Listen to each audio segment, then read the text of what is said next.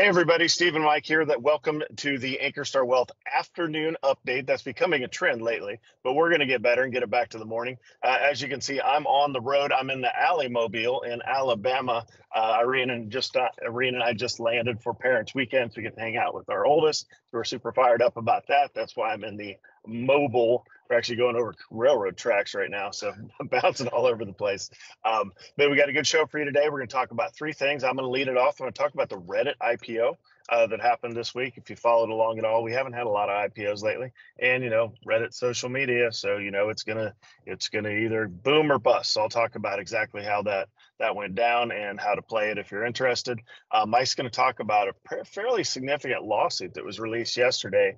The DOJ is coming after Apple. I call it the green bubble attack, right? Because if anybody's got a Samsung friend, they get highlighted in your text threads for having the green bubble. But it's a little more than just an attack on the green bubble. But Mike will talk about that and how it affects the stock. And then lastly, what you've all been waiting for is the more of the stock market March Madness, to where you get to win a little trophy, as well as go onto the Ankerstar Wealth Hall of Fame for being the best stock picker. And we're going to give you this advantage today. We're going to tell you our picks, and so you can beat the experts, right? So and Mike will go more into the rules. Just remember, put that contact us somehow with with your four picks out there. All right, I'll start us off talking about Reddit. I'm not a Reddit user. If I Google something, sometimes I end up on Reddit and get pretty decent reviews. But when I think of Reddit, I think of, Roaring Kitty and these folks that ran up the AMC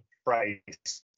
And, it's like the masses taking over the world, one regular person at a time kind of thing. So we sat down with the investment committee and talked about, do we want to participate in this or not? We decided against it. There's just too much risk for the potential upside. So we're sticking with, Meta and more of the mainstream type names there. As far as the IPO, it was announced. So if you're going to play an IPO, you do need to know how they work a little bit. They announced the IPO price was at 34. But if you don't have an investment bank and you don't have those shares, you don't get them at 34. You get them when it opens. So if you put a market order in for Reddit that first day, to look over to the left of this screen right here, you can see you would have gotten the price of 53.60. And if you notice, everything else on this screen for the past 2 days is below that. So here's your market orders at the beginning. They went in right here, topped out at, what is that, 54.66. So if you don't put a market order in an IPO at the beginning, that's that FOMO. That's the I have to have this, right? Don't do that, because it sold off after that. It's settling down. So when you see it was up 50% yesterday, that doesn't mean if you bought it, you would be up 50%. It's all the IPO folks. So the IPO folks got it at 34. It goes to 50, touches 50 anyway. So there's your 50%. And now it's sold off 10% today. I think that's going to continue to sell off. Am I attracted to the name? Not particularly, but just remember, I want to show it to you because these IPOs can get a lot of hype, and you don't necessarily make money even if you hop in at the beginning. So even Facebook opened at 34 and went down to 18. This is over 10 years ago. So you tend to always get a better opportunity later. So that's all I have on Reddit. Let's switch over to Mike, and Mike can talk to us about the DOJ and Apple. What's going on? Yeah. Exciting news, coming out, and I'm gonna show you what a newspaper looks like for a lot of people that don't see newspapers anymore. I'm like one of 3 subscribers of the Wall Street Journal, the last paper. But the headline on the front page today: the U.S. accuses Apple of an iPhone monopoly. I got to think about that. Who else sells iPhones? Does Motorola? Does Google? Does BlackBerry? No. I mean, Apple does have an iPhone monopoly, so that headline is absolutely true.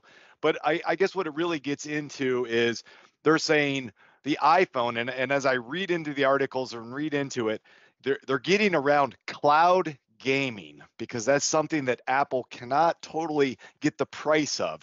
And what Apple does when they maintain their environment is they provide all the tools for programming, they provide the store that sells them, and then they take a 30% cut.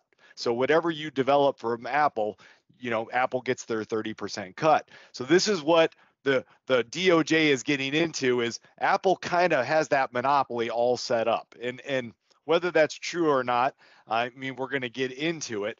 iPhone has over a 60% United States market share, not worldwide, but Oh, wow. clearly they have the majority of the smartphones, and of course everybody wants a smartphone. I could count on my hands how many times I've had a kid come in and say, give me a Google phone or the Pixel or the Motorola Razr. Come on, who wants the old Razr?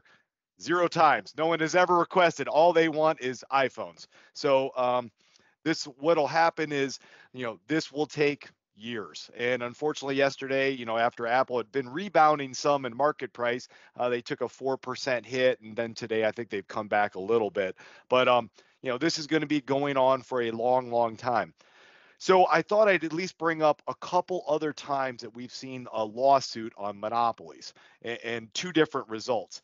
So you may remember, for those of you that are football fans, about 30 years ago, they accused the NFL of having a monopoly on football. If anybody remembers this, and even a current presidential candidate, I can say it, it's Donald Trump, owned a USFL team, New Jersey Generals, and that USFL sued the NFL, and the NFL said, yes, they do have a monopoly, and they were awarded $1 in damages, and that was effectively the end of the USFL.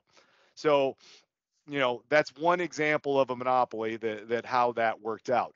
But I'll give you another one that's maybe more recent, and I'm going to share my screen just to give you, and there's your USFL logos. I thought I'd share that, but so some of you may remember in the 90s there was a browser called Netscape, and then eventually Yeah. Internet Explorer took that over, and Netscape went out or barely was in business.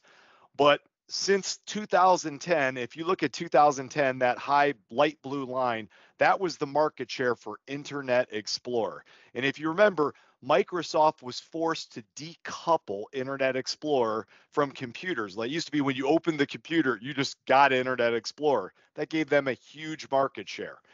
And you can see what's happened since then, all the way into, the green line that took over, and I think is what I run. Yes, Chrome. Chrome took over, and Internet Explorer is dead. It's gone. I know they show up 0.8%, but I don't know anybody that is Internet Explorer. But the thing is, you have to look at, so Microsoft, they were accused of this with Internet Explorer, and that piece went away, basically. Now, did it go away because the DOJ forced it, or did it go away because Chrome was a better, fought better against cyber crimes, things like that? Well, you could argue one way or the other. But here's the thing. Did WordPerfect or Quattro Pro come back? No. Microsoft still dominates Microsoft Office. Everyone has Word and Excel, and there's some other ones out there, but Microsoft still dominates in their current products. So what will happen with Apple? Are they going to force, giving away free competitor phones? Are they going to force Apple to open up and give people the other green or blue bubbles and all this stuff? We don't know. It's going to take years to sort out. For now, we're not worried, but we will certainly continue to monitor this. Is this a distraction for Apple?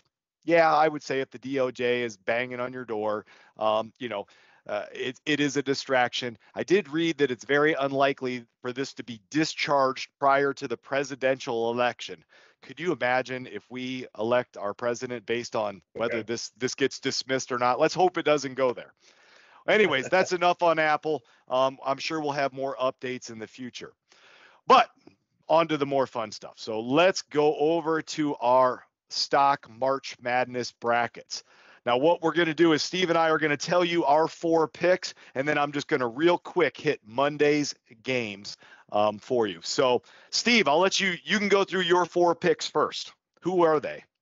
Yeah, you bet. Obviously, these are the winners, so you all can just check out and quit after this. But it's interesting the setup we have, right? So it's you win it by day, which stock market moves by day, or almost a fool's game, right? But I will tell you with confidence, Eli Lilly, I like in the Bill Gates division here. is probably my favorite. I think Eli Lilly is, dipped a bit from the big run up that it's had. So that's my favorite. I also like Apple out there, obviously beat up because of the lawsuit. I think that's going to bounce back a little more so than the rest.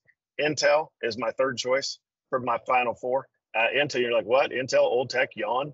Yeah, Intel. They just got like a $1 billion contract. The stock didn't care. I think people are going to wake up to that, $1 billion is still a lot of money. So they're coming back. And then the last one's a name you may not know, and that's Alibaba. That's the Chinese Amazon. So Chinese tech stocks have been back lately. I think it's going to continue to be on fire and rip through its bracket. And if I had to pick an overall winner, it would be Baba.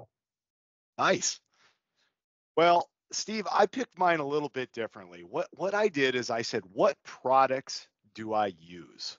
And that's how I picked them. So in my Bill Gates division, since I bought a rotisserie chicken yesterday from Costco, I'm expecting that my purchase will surge the Costco shares up.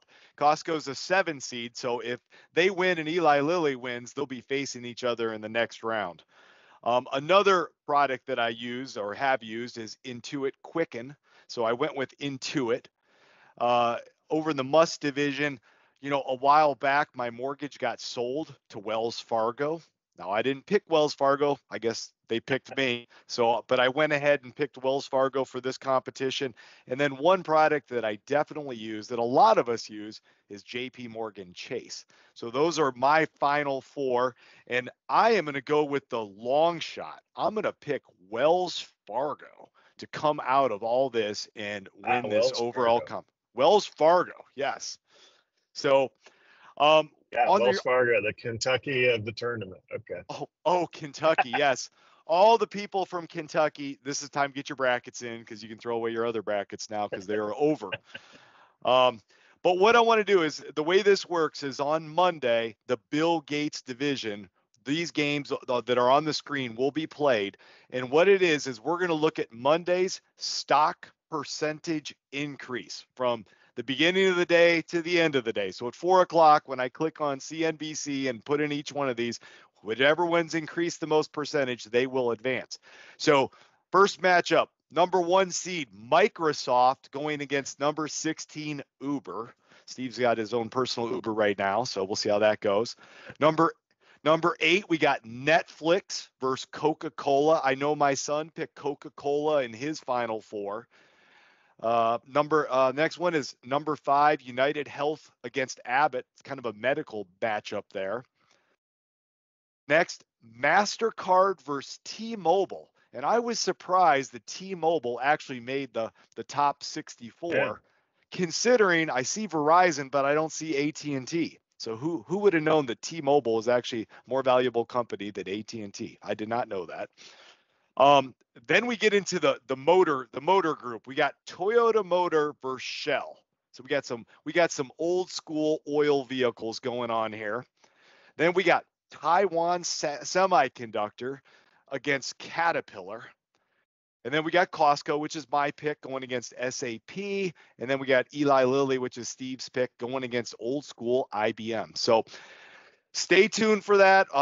Monday's show, we'll probably do a preview of the Tuesday matchups, but then, we'll see what happens. So as far as the rules, all you need to do is get your picks in, either reply back to the LinkedIn post or the Facebook post, or you could email me or Steve. Just get those picks in by Sunday night, and then whoever advances, we'll give some updates as it goes forward. So that's all I have today, and I guess we will have a great weekend, everybody. All right. Well, that sounds good. Remember, I give the disclaimer earlier. Education presentation, you have to do your own due diligence for acting upon any of these names you hear out of our mouths today. And more disclaimer information is available at AnkerstarWealth.com. I'll close with Go Cyclones. Good win last night. Bama today. I'm at Bama, right? So let's go. Roll Tide. Got a Roll Tide coming out of Alley over there. So with that, you guys have a great weekend, and we'll talk to you soon.